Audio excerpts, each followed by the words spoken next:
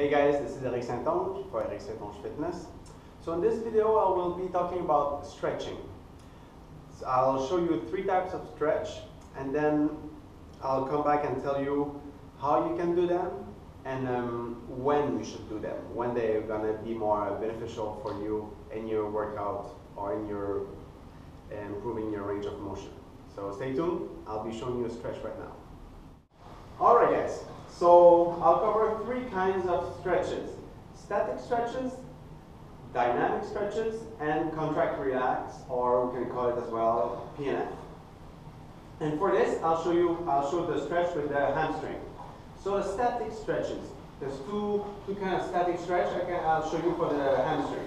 The first one, bend your knees, straight back, stick your butt out, hand on your knees, and you want to extend your knees while keeping your butt out. So you want to create a hyperlordosis in your lower back. If you go and your back round up, it's because your hamstrings are tight and they're creating a pull. So you want to fight against that pull. So straight back, butt out, extend. When you feel that you're starting to round your back, you want to wait there and you hold it there. You can hold this for like 30 seconds. Another stretch for the hamstring would be one like this. So you just put your leg straight. If you can put it straight, you might not be flexible enough, so you might have to just bend it a bit. So what you want, I'll show it with a straight leg. So what you want, just lean forward. I'm starting to feel a stretch now. I'll show you the other side. So you see, again, butt sticking out, not like this, okay? Butt sticking out. Now I go for a stretch. When I start feeling the stretch, I'm gonna just hold it there. When I say start to feel a stretch, you wanna go on a scale for 0 to 10, you wanna go around 4 or 5. So that's just a little bit of pain, but you can resist it. You don't want to go on 8, 9, 10. It's like, anyway, it's going to be way too painful, and your muscle is never going to let go. It's going to feel this pull as a threat, so you're just going to hold it for its life. So just go like this, and hold it there. So that was 2 static stretches for the hamstring. Now I'll show you a dynamic, I'll go with the PNF first. I'll go with the PNF or contract relax stretch. So use the same position. Straight leg or as straight as you can, but sticking out. And what I'll do now, I go to that 4, I go reach that 4 or 5 out of 10, little stretching pain I feel. All right, I'm here now, I feel it. My butt is still sticking out, I'm not rounding. Now what I'll do, I'm going to push with my heel in the ground. How do I do that? I want to push like this in the ground, but at the same time, I try to pull. So it's like a dual action. I want to push down and then pull at the same time.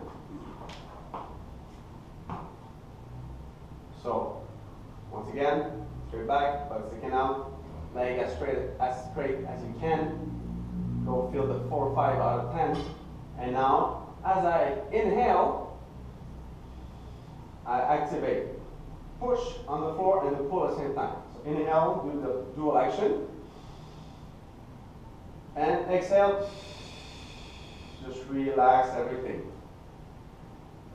For the contract relax, when you inhale, you get to the position, you inhale, contract the muscle with that push on the floor. And then when I relax, I try to gain a few more degrees. So let's say I would be here, okay? I will inhale, contract the muscle, push on the floor. And as I exhale, I try to just get a few more degrees. I get a few more degrees, stay there. Contraction again, inhale, exhale, try to get a bigger range.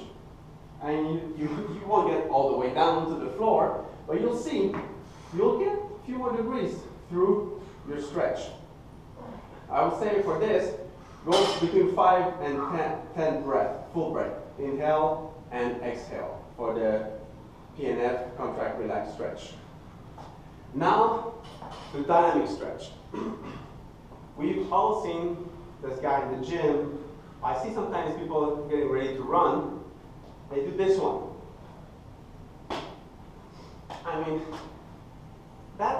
There's two things with this one. You might hurt yourself, and you're creating wind more than you're stretching. First you start way too fast, and you go, if the bottom leg goes like this, you see my pelvis is tucking in. So that means the hamstring, he gets to the end range and just going to contract, he doesn't want to let go, so everything compensates. So what I'd like you to do, stand tall, start slowly and low. Just get the muscle used to it. See, I don't feel a stretch now. And then, a little bigger. And you increase the range like this, and the speed. See, I just feel a tiny stretch at the end. Again, the stretch I feel, I'll go for like a 4 or 5 out of 10.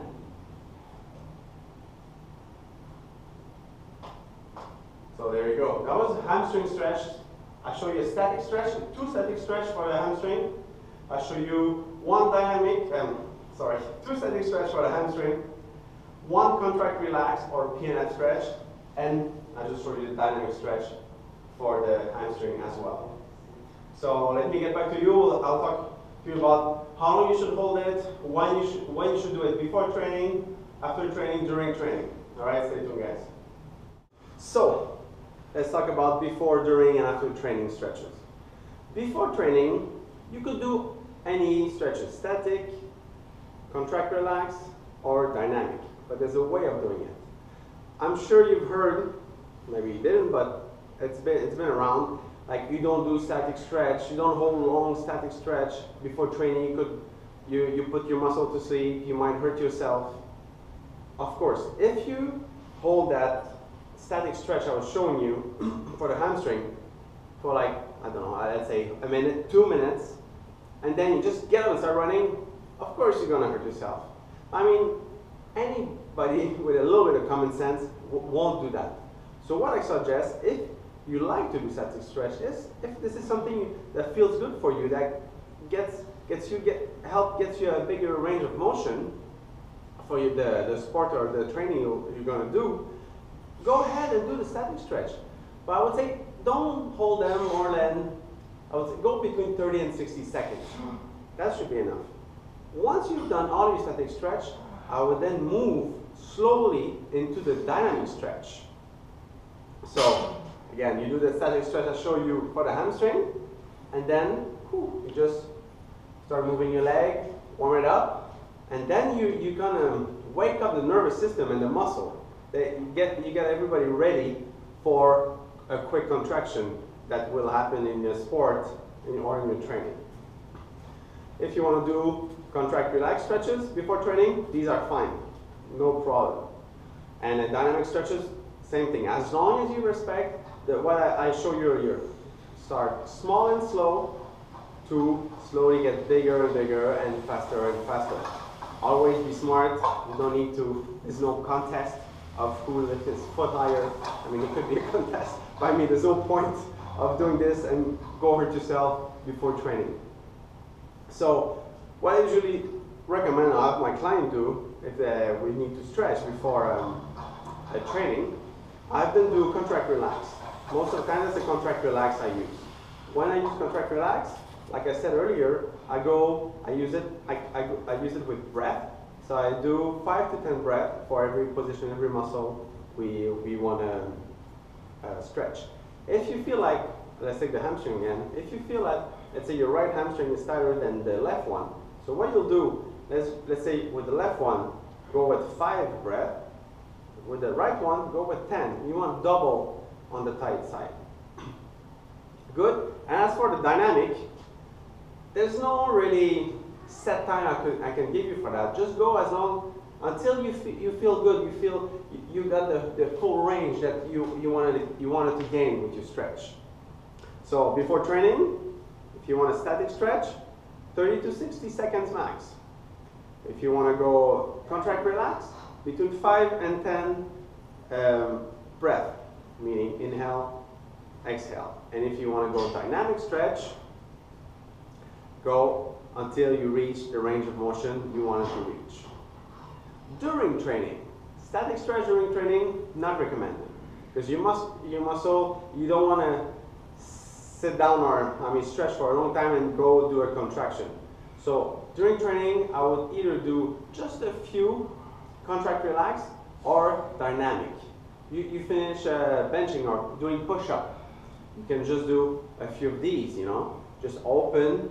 You don't want your arm back, you're gonna tear your pec, So just nice and slow, you can get a stretch in your pec. You want to get your tricep, just go like this.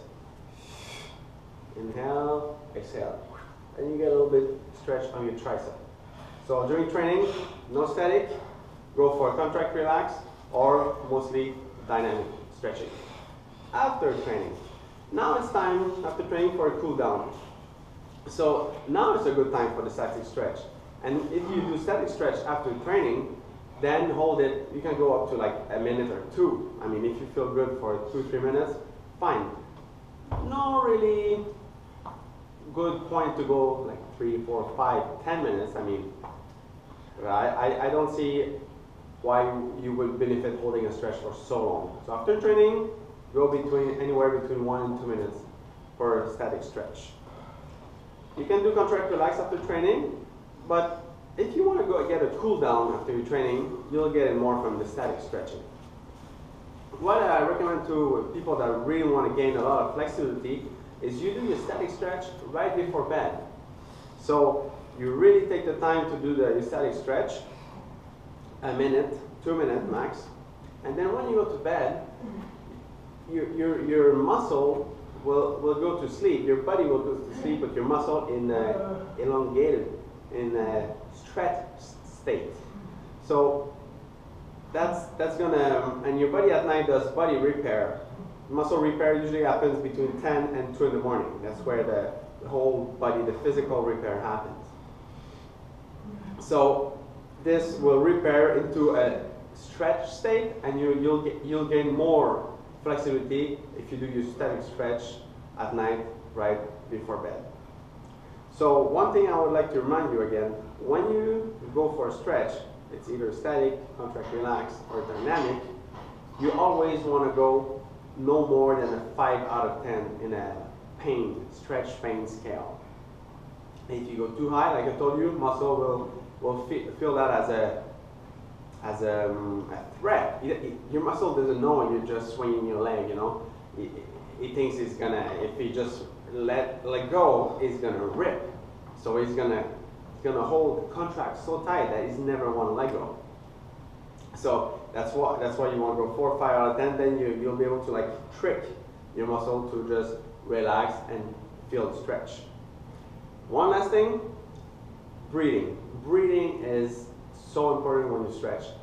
If you do a static stretch, when you hold your breath like this, it's not going to help. You want to do deep breathing, nice inhaling through your nose, stomach first, then your chest, and breathe through your mouth. And you want to go in a relaxed mood. That's going to help with your stretch as well. So I hope this video helped you for your stretches. And if you like it, please, I'd like for you to comment on my videos and share it on any social media that you think would be good. So guys, have nice stretching. See you next time.